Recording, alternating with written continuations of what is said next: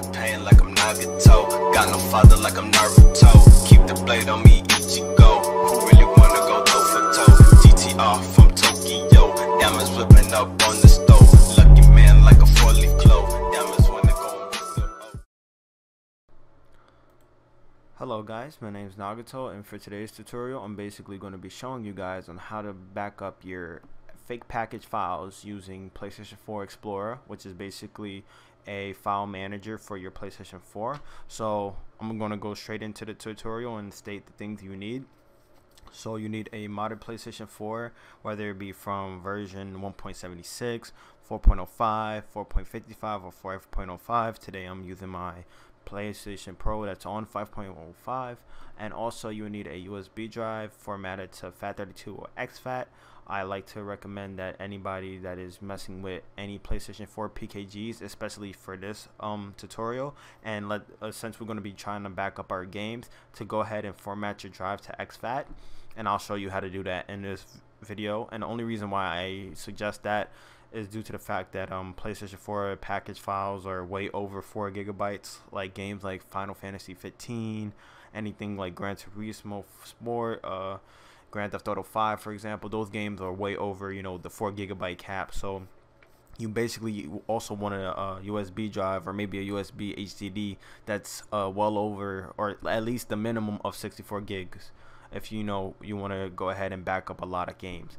But from this method, I'll show you. So as on the screen here, as you see, we have 3 files. Basically I'll have a link in the description on where to get this file from. So you have the PlayStation 4-Xplorer BETA PKG right here. Now all you want to do is, once you have that downloaded, go ahead into your USB drive, and I'll show you how to format it real quick. So mine's is on EXFAT. That's how you check, by going into properties by right clicking. But if you also right click, go to format, and you look in file system, you have these 3 options. If your thing's on NTFS, go ahead and switch it to EXFAT in this case for this tutorial. And then basically if you do have anything on your flash drive, make sure to back it up either on another USB drive or to your PC if it's just like, you know, small files like this, due to the fact once you format your hard drive and then hit quick format and press start, you'll get this error right here that says formatting will erase all your data on your disk. So if you do care about certain files, make sure always to back up, and that's usually the general consensus when backing up files on USB when you're trying to format. So make sure you guys, you know, get that out the way. In this case, once you know your USB is on EXFAT or FAT32, in this case make sure to use EXFAT for this video. Go ahead and put your PKG of here, or just copy it over. I already did that. So right now what I'm gonna do is go ahead and transfer back over to the PlayStation 4, and I'm gonna show you guys on how to basically back up your games by using this program. So I'll meet y'all guys there. Alright guys, so we back on the PlayStation 4. Now what you want to do is go ahead and open this, or open up your web browser, and then go to your URL search bar and then type in http://playstationdev.wiki/x-index.html, so we can run X project. Now what you want to do, once you have that website booted up, go ahead and hit L1 to run up the hen 1.8 payload, basically so we can install our PKG file. Also make sure that your USB drive is on your PlayStation 4, or inside your PlayStation 4, and then you want to go ahead and scroll down all the way to debug settings, go to game, and go into package installer, and then now you should see your PlayStation 4-Xplorer BETA PKG. I already had it installed in my PlayStation 4, but just for this tutorial, since it doesn't take too long to install, I'll show you guys. And then I'm going to teach you guys on how to, you know, find your games, and also how to copy and what notifications to look for once your game is done copying and all that stuff. So once your package file gets back onto your main menu, go ahead and enter it. Go ahead and click update later, and then let it do its thing for a little while.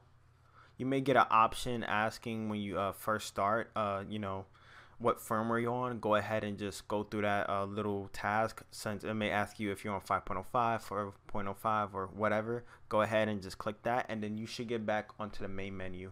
So what you now want to do is go ahead and use your D-pad, scroll all the way down, or you can use your analog stick. You want to go into user, and then now what you want to do is go ahead into app. Well, you see all of like the CUSA games and the bunch of numbers. Those are basically your content IDs for your game. So these are basically your games for your PlayStation 4, and I'll show you real quick. So if you hover over app PKG, it'll show you the actual game name and some of its like the title ID, the system version, if the game has remote play, and all of those, like, you know, details and information about the game. In this case, I'm going to choose one of my games right here. Let me see.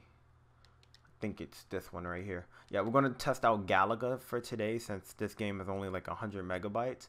And I'm going to show you guys on how to copy this package file over, or this works for any method. So for example, if I were to do Nitro Blasters right here and wanted to copy it over, it's literally the same method. But in this case, since to make the tutorial pretty short and this game doesn't take too long to copy over, this is the reason why I'm doing this method. So first thing you want to do is go ahead and hit triangle, go ahead and hit copy, and then on your D-pad, if you still have your USB in, you want to go ahead and toggle over to your USB drive. So you use left and right to basically try to find your USB. So either your thing, if it's on the left side of your PlayStation 4 near the disk drive, if you have a PS4 Pro, it'll be USB 0. If you have your USB drive into the right slot, farther away from the disk drive in your PlayStation 4, it'll be in USB 1. But now all you want to do is, once you get to USB 0 or USB 1, depending on where did you put your USB thumbstick or hard drive in, all you got to do is hit triangle again and paste. Now your thing should be copying over. Depending on, you know, the file size, it may take longer, it may take, you know, quicker, depending on, since the game I have, like games like Minecraft, the old little arcade archive games, they won't take too long. But if you're doing Red Dead Redemption, for example, and if you're doing, I don't know, Grand Theft Auto 5, those games take long. You should hear like a little notification detailing that your thing has installed over to your USB 0. And then as you see, if you click on it now, you can see that arcade, or my game, is basically on my USB drive. And I'll show you real quick that the game will still run. So as you see here, Arcade Game Series Galaga is on my PlayStation 4. I deleted it. If I go to my settings, all the way down to debug settings, game, package installer, and then this app.pkg, it's going to reinstall Galaga. So that's one way on how to transfer, and also on how to install games using this method back again. So there you go. And just for test purposes, I'll run Galaga to show you guys that this game is fully bootable. And either if you want to put your games off and, you know, use apps USB, or if you want to do the method as of just having your games back on your PC or on another hard drive for safekeeping, that's one way on how to do that. So as you see here, Galaga is booting up, and I can play through it.